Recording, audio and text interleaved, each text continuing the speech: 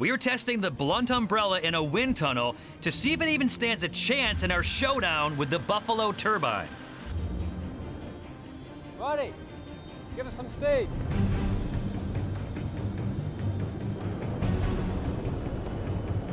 A standard umbrella failed at less than 8 miles per hour, but thanks to its patented rib structure, the blunt is now battling back a 30-mile-per-hour wind and holding.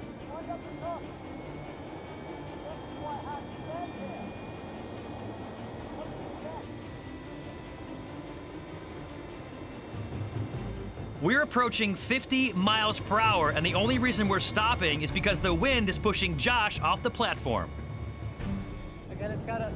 Like, we couldn't be more confident with this product in the showdown, and in the use of an umbrella, it's just the best in the world, so we're going to kick ass.